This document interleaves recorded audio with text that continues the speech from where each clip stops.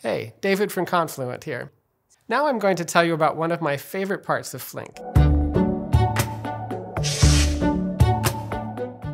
Time is a crucial aspect of many stream processing applications, especially those doing analytics or pattern matching. For example, you might be looking for accounts that have attempted to log in 5 or more times in the past minute. Use cases like this need support for both state, which is used for counting, and time. Flink distinguishes between event time and processing time, or as it is sometimes called, wall clock time. As an event is being processed, these two different notions of time are relevant. Event time is the time when the event was originally created or recorded, while processing time is the time later on when the event is being processed. Event time is generally preferred because it is consistent, and working with it should produce deterministic results. But processing time can be simpler to work with, and so it is sometimes chosen for that reason. When working in event time, it is possible for event streams to be perfectly in order by time, but very often event streams are only approximately ordered by their timestamps. This can happen whenever events can take different paths and experience different delays. This is especially common in situations involving mobile devices, as in this example, where the event that occurred a few seconds later, at 14 seconds past 10 o'clock, ends up being processed first because it experiences less delay than the earlier event. Here you see part of an event stream. This event will be processed next.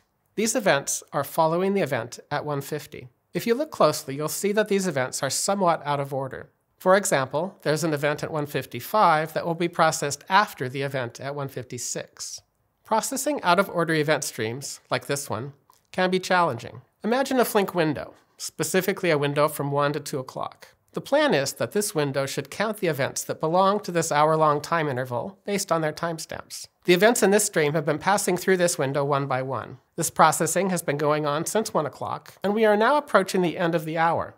How should this window decide that it has seen every event that belongs to the hour in question? It's not like the window can peek ahead in the stream and know for sure that it's safe to produce the final count for the hour that ends at 2 o'clock. So we need to implement some sort of heuristic that the window can use to determine when the window is probably complete, meaning that no further events from before 2 o'clock are likely to exist. What this decision boils down to is making an assumption about how out of order the stream actually is. Flink's watermarks embody this assumption about the degree of out of orderness. In this example, I have created a couple of watermarks based on the assumption that this stream is at most 5 minutes out of order. Flink's watermark generator inserts watermarks into the event streams. These watermarks flow with your data records.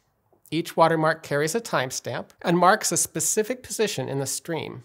These timestamps are computed by subtracting the out-of-orderness estimate from the largest timestamp seen so far. So in the case of the watermark at 1:45, this was computed by taking the timestamp of the previously processed event with the largest timestamp, which is at 1:50, and subtracting 5 minutes from that. This watermark tells us something about the completeness of this stream with respect to time. Specifically, it is an assertion that the stream is now complete up to, but not including, 1:45.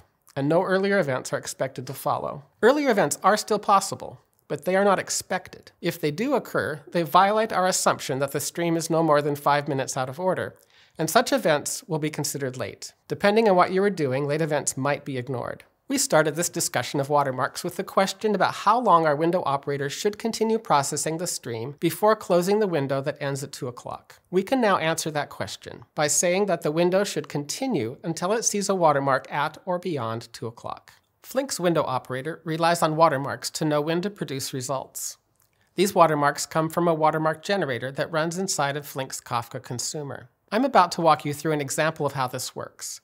This will get a bit complicated, but these details are important because if the watermarks aren't working correctly, the application may fail to produce any results. What you are seeing here is a Kafka source, followed by a window.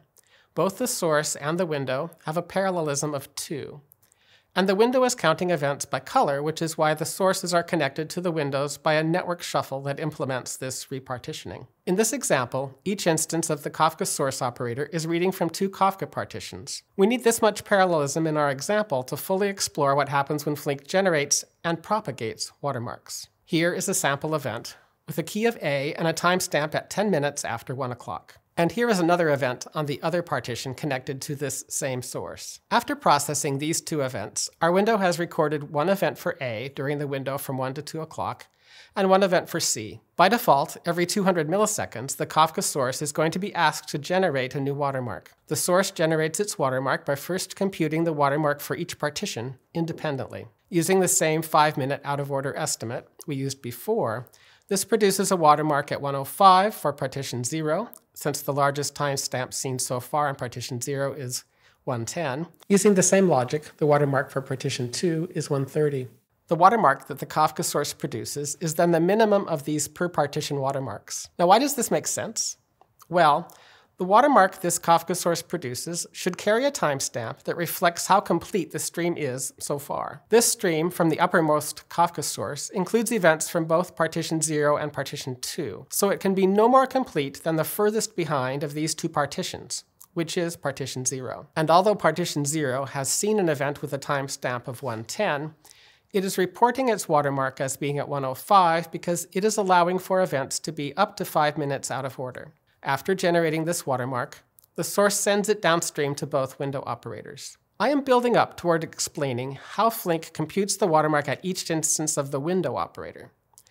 This watermark at the window will need to somehow reflect the watermarks coming in from each of the two sources. So turning our attention now to the other source, so far, all the source has consumed is an event at 118 from partition 3, which has been counted in the appropriate window. Based on this event, this source has generated a watermark at 113 for partition 3, but lacking any events for partition 1, that partition doesn't yet have a useful watermark. As a result, when asked for a watermark, the source will send this information downstream. Now we are in a position to answer the question, what is the current watermark at the window? The answer is that the current watermark for any operator with multiple inputs is the minimum of the incoming watermarks. In this case, the window operators don't yet have a useful watermark. This is because no events have been processed for partition 1. As soon as partition 1 has an event, the second source can produce a good watermark, which will flow downstream. That watermark is 113, because that is the smaller of the two per partition watermarks in this source. Now the watermarks for both instances of the window operator have advanced. But until these watermarks reach 2 o'clock, the results that are being accumulated inside the windows won't be emitted. As detailed as that explanation was, I glossed over a few details that I want to bring up now. First of all, for most use cases, allowing for events to be as much as 5 minutes late is being overly generous. If this example was running in real time, then the window ending at 2 o'clock wouldn't produce its results until 5 minutes later at 2:05. That's a long time to wait. And typical worst-case message delivery delays are much shorter than 5 minutes. The second point is that the actual formula Flink uses to compute watermarks subtracts an additional millisecond. So the true formula takes the maximum timestamp, subtracts the out-of-orderness estimate, then subtracts 1 millisecond. This is done to avoid a classic off-by-1 error. So rather than showing a watermark of 105, for example, I should have displayed a slightly smaller watermark. And finally, there's always watermarks. The initial watermark, before any events have been processed, is a very large negative value, which is what you'll see if you inspect the watermarks. So whenever you see a crazy-looking watermark like this one, understand that this means that the watermark generator hasn't seen any events yet. So the maximum timestamp is still this very small value. I took you through this detailed example so that we can now talk about the most common troubleshooting question on the Flink forums.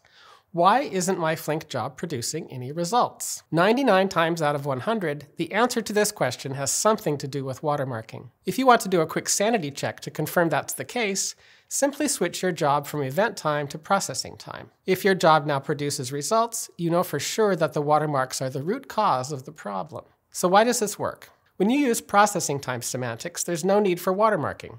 The purpose of watermarks is to measure the progress of time when time is based on timestamps in the events. With processing time, time is based on the system time of day clock, which is always marching forward all on its own, without any need for watermarks. The reason for this is something called the idle stream problem. If you think back to that lengthy example I just showed you, what if partition 1 had never had any events at all?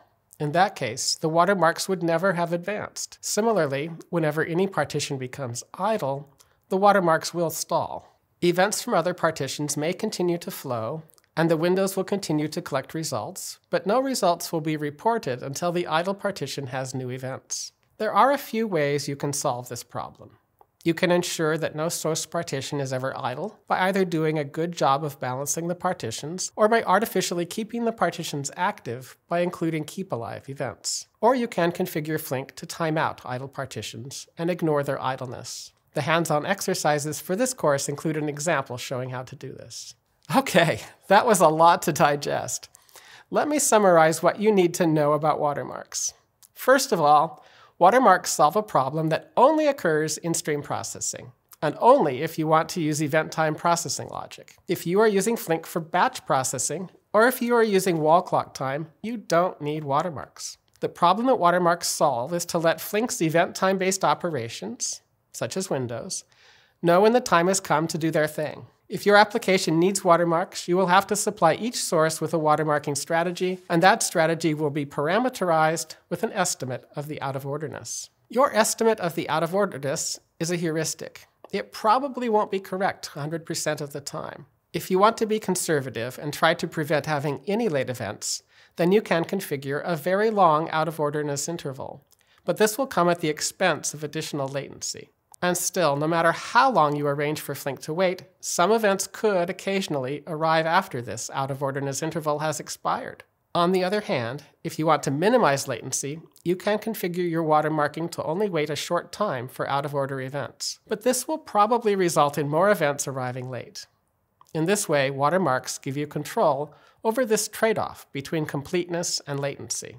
Flink SQL drops late events, but the DataStream API gives you more control over how late events are handled. If you are able to avoid having late events, then you can expect event time processing to produce deterministic, reproducible results. And finally, as we've seen, sources that might become idle need special attention. If you aren't already on Confluent Developer, head there now using the link in the video description to access other courses, hands-on exercises, and many other resources for continuing your learning journey.